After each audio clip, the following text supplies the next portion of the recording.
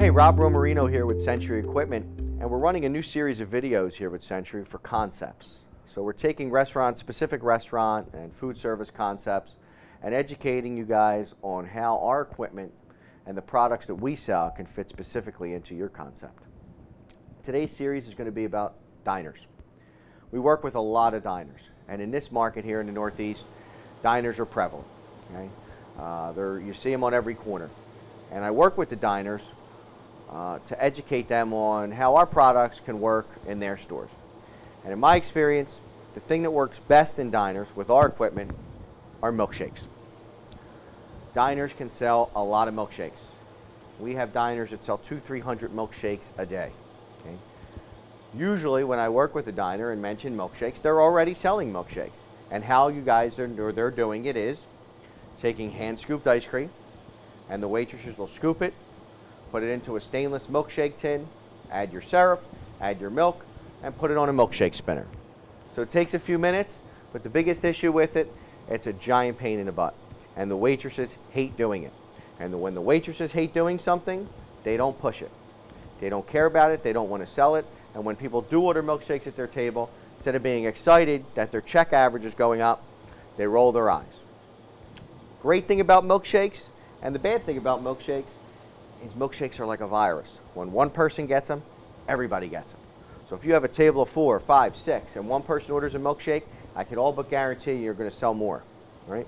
It's great if milkshakes are easy to make, but not if milkshakes are not. Right? So how do we get around this? How do we get around the problem that the waitresses don't want to sell milkshakes, and they're a pain in the butt to make, and they take too long, and they're labor intensive, and they're inconsistent, and there's a lot of waste? Our CS700. Let me show you how to make a shake with our CS700. Get your serving cup. We'll do a banana shake. We'll add a couple squirts of banana syrup, and we'll pull our handle. We'll fill our cup, and we have a banana shake ready to serve to our customer. Took about 10 seconds. Now you got another order for a strawberry shake. Take a couple squirts of strawberry syrup, pull our handle. We'll blend it a little bit longer to blend that strawberry in.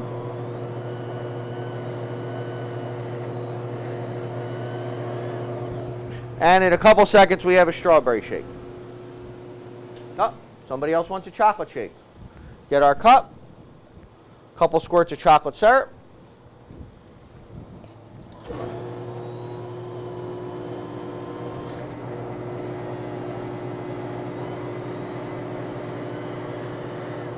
And now we have a chocolate shake served to our customers.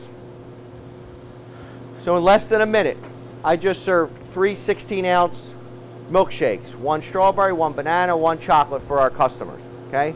At $5.95 in a diner, we just raised our check to average $18. Okay? What's the advantages of our CS700? Well, talked about how the waitresses really don't want to push milkshakes in your diner, in your restaurant. Okay? Well, why? Take too long to make. Well, all they have to do now is pull a handle. I just made 3 shakes in less than a minute. So that's gone.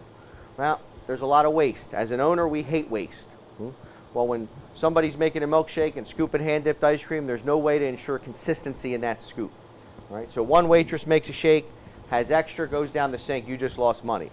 All we're doing here is filling a cup. No waste. Consistency. Right? One waitress does it one way, another waiter does it another way. Okay? Here, the machine does the work for you. Right? So we have consistency. Product cost. Hand-scooped ice cream is probably costing you 15 cents an ounce. The product in here, which is a vanilla ice cream mix, is a nickel an ounce. So you're saving 10 cents an ounce. In a 16-ounce shake, that could be up to $1.20 to $1.50 in product cost that you're saving. So with our CS700, we have speed, consistency, quality, no waste, and low food cost. Okay? This shake cost $1. $5.95 your selling price, you just made $5 in profit per shake. Let me learn about your diner. Give me 4 feet of counter space, 2 feet for the machine, and extra space for some syrups and cups, and I can create a profit center for your diner and your restaurant. I can help train your staff on how to make these milkshakes, push these milkshakes. The other advantage, you're a year-round business.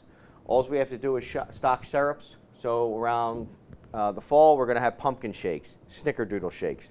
Christmas, we'll have peppermint shakes. St. Patty's Day, we'll have mint shakes. So we can use our shakes to market for our customers. And the beautiful part in your diner is you have a dining room. So when we sell a shake, even if my table's right there and my milkshake's made right here, I'm not going to walk it from A to B. I'm going to take the long way around the dining room so everybody sees the colorful milkshake that we're selling. Because remember, milkshakes are like viruses. Once one person sees it and gets it, everybody does.